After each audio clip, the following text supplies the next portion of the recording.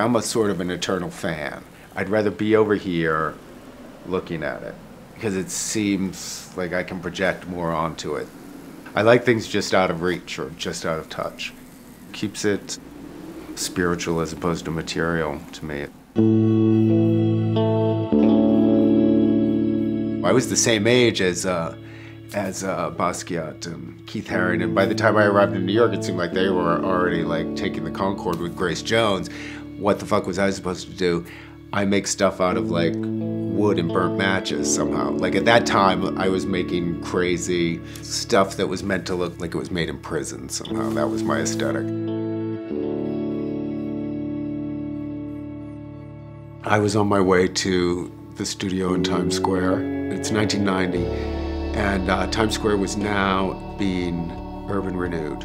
Times Square that I sort of inhabited was the Times Square of Taxi Driver, and it was gritty and it was horrible and gross and fantastic. Then they started to close down all the theaters, board up all the buildings, and they started to bring the letters and the signage to the salvage place that was right by my place in the Lower East Side.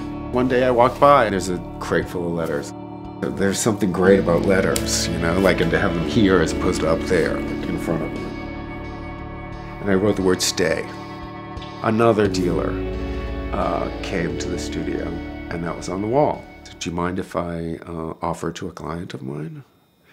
And I said, yeah, no, I love it. $1,500 would be a good price.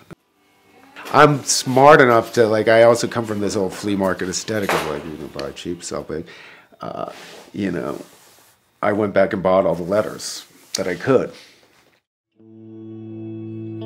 I mean, there are people that ask me like, oh, did you ever go to art school, or think I'm self-taught, or my work is so like homespun and on a certain level naive that people tend to end at like, oh, it's so real and emotional. But, you know, I think it deals with sort of anti-spectacle and a surface spectacle and a theater that takes place inside a gallery that you know, gets discussed in theory. Taking portraits was something I could do by the time I got to New York. Like, oh, I'd like to make a picture of you. I like the ability to really study someone. And, you know, when you have the camera, it gives you that possibility. And again, with being a fan, you know, I'm a voyeuristic sort of person that likes to be able to, look.